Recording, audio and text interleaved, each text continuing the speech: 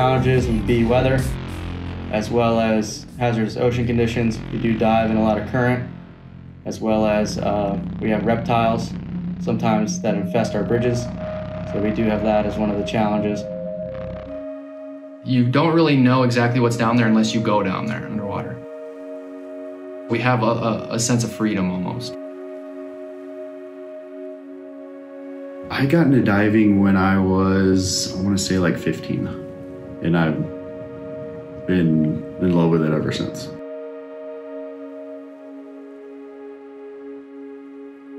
Diving is, I mean, hands down, like one of the funnest things that you can do.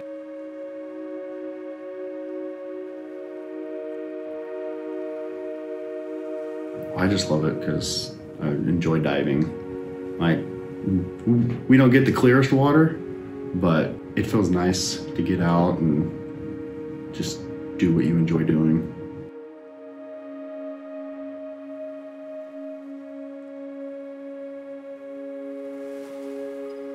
If you ever ask anybody about underwater bridge inspection, a lot of people don't know about it.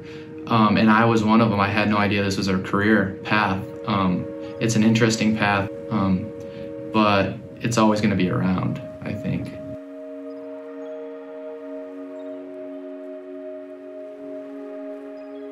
Our job, along with the other contractors working together, is very important because it maintains the quality of the infrastructure of the bridges that are, well, everybody uses.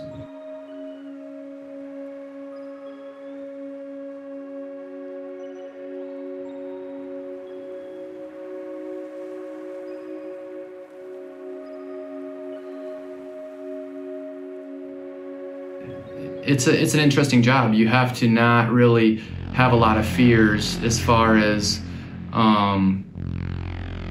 you know, dirty water. You can't see wildlife. You really can't have fears like that.